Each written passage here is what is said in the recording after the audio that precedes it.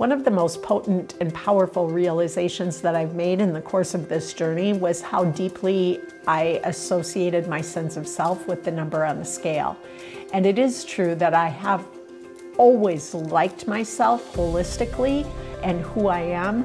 There also is a part of me that's also been very deeply aware of what the number on that scale is. And I discovered this through the writing that I've been doing as I've been processing my own journey.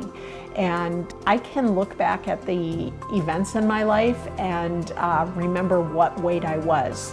So I can think about 9th grade homecoming, for example. I can remember my weight. I can think about my wedding. I can remember my weight. I remember what I weighed right before I had both of my children. I can think about when I got my doctoral degree, what my weight was. All of these are events in my life that are milestone events that I also connect with a weight.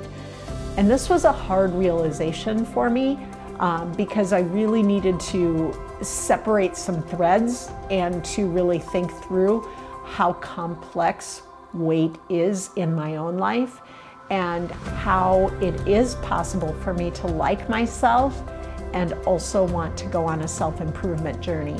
And I think probably one of my larger points that I've come to learn from this is that that number on the scale is really about the satisfaction that I had around my own choices at that point, and my memories are around doing better or doing worse, around acting in my own best interests. And that's very different than what I thought it was going to be.